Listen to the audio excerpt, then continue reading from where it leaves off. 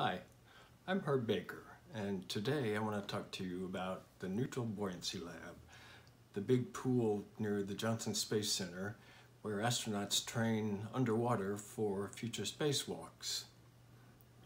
When I worked at the Johnson Space Center as manager of the Operations Support Office, I supported the Flight Operations Directorate, which included mission control, the astronaut office, astronaut training, and so I had access to some of those restricted areas, and I gave a lot of tours of the space station mission control, the historic Apollo mission control, the space vehicle mock-up facility, and of course my favorite place to take visitors was the Neutral Buoyancy Lab.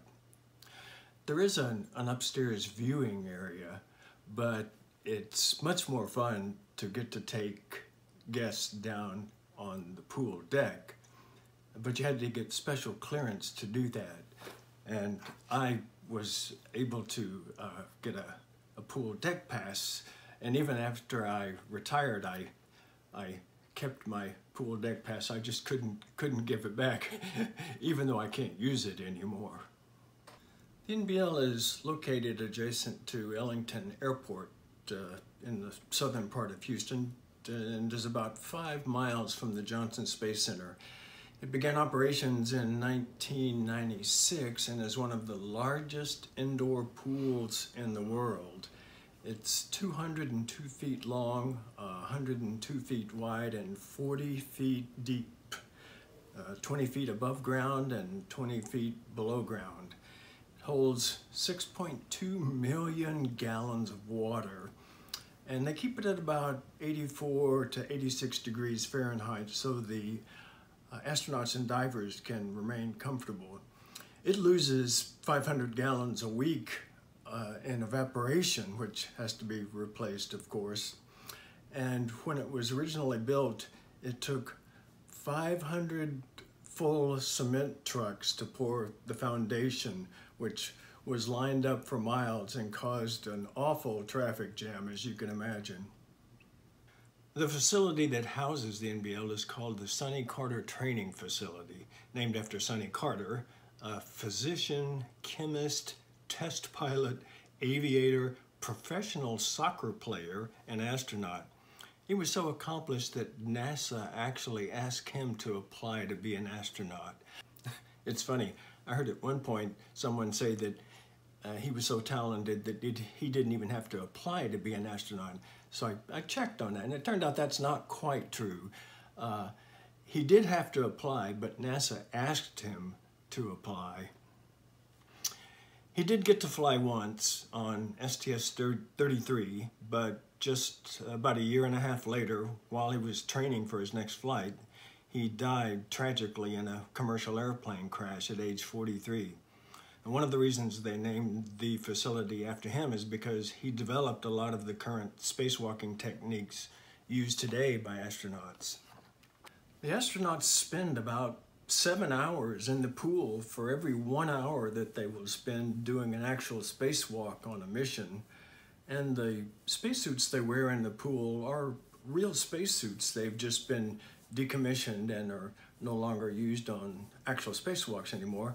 And the suits with the backpack attached weigh almost 300 pounds. As you can see, a mock-up of the entire International Space Station, except for the Russian segment, is sunk underwater at the bottom of the pool. The outside of the mock-ups are very high fidelity, but the insides are empty. Simulating weightlessness in the pool is the closest you can actually get to simulating an actual spacewalk on orbit. After the astronauts get in the water, weights are either added or removed from their suit so that they don't float to the top or sink to the bottom, so they become neutrally buoyant, hence the name of the facility. I had a chance to talk with Jasmine Mogbelli, one of the new astronauts, recently about getting the weight adjusted in the water, and she told me that the first time she did a dive, it took so long to get it right that she commented to the divers that she was afraid she wasn't going to have time to finish her dive. She did say that they still have to make minor adjustments even after that first dive every time they get in the water, because they may have gained or lost weight, or they may be carrying different tools, but it's much quicker process than it was that first time. Of course, being in the water is not exactly like being in space. In space, there's no sense of up or down, and there's no gravity. So if you are upside down in space, all of the blood doesn't rush to your head like it does on Earth. And there's no resistance to movement in space like there is in the water, with the water drag you get if you try to move your arms or legs or body. But it's the best they've got.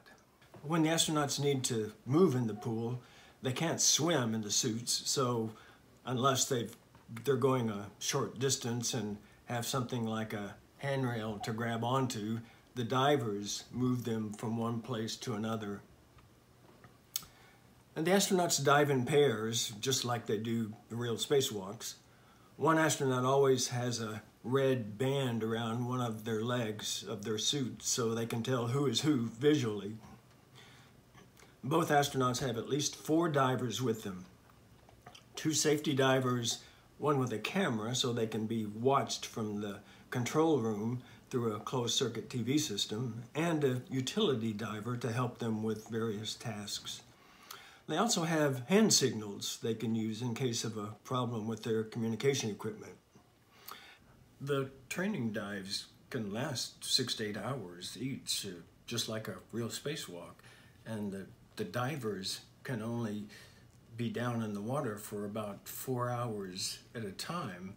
So for every training event, about halfway through, they do change out with a new crew of divers. But my favorite thing about visiting the NBL is if you time it right, and either the morning when they're getting in the water or in the afternoon when they're getting out of the water, and you get to see that process. That's just amazing to watch. You have to sit down on the pool deck and wiggle into the lower torso assembly. It takes several people to help the astronauts get into their suit and get the suit locked together and get their gloves and helmet on. The suit is so heavy with the backpack that the hard upper torso is strapped to a platform where the astronauts have to crawl up into it. They are both then lowered into the pool on the platform with a crane, where divers are waiting to disconnect them and move them to wherever they need to go. Of course, just like real spacewalks, they are in the suit so long that they have to wear diapers, or as they prefer to call them, MAGs, maximum absorbency garments. The MAGs can only handle number 1, not number 2, by the way, so they're careful about what they eat before they go into the pool. Coming out of the pool is just the reverse of going in. The divers take the astronaut back to the platform, hook them up, and they're lifted back up to the deck where they have help getting out of their suits. They take everything off except the liquid cooling and ventilation garment, which regulates their body temperature while they're in the pool.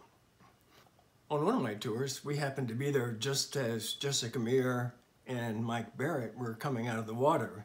And Jessica gave us a wave as she walked back to the dressing area.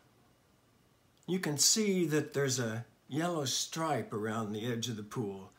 And even if you're allowed on the deck, you have to stay behind that yellow stripe, unless you're a diver or an astronaut that's going in the water. And it's hard to tell, but the deck inside that yellow stripe is tilted slightly downwards toward the water so that any water that collects there will drain back into the pool. So that could be very dangerous if it were wet and you step there. You could find yourself slipping down into the water. I hope you enjoyed hearing about the NBL. Thanks for watching.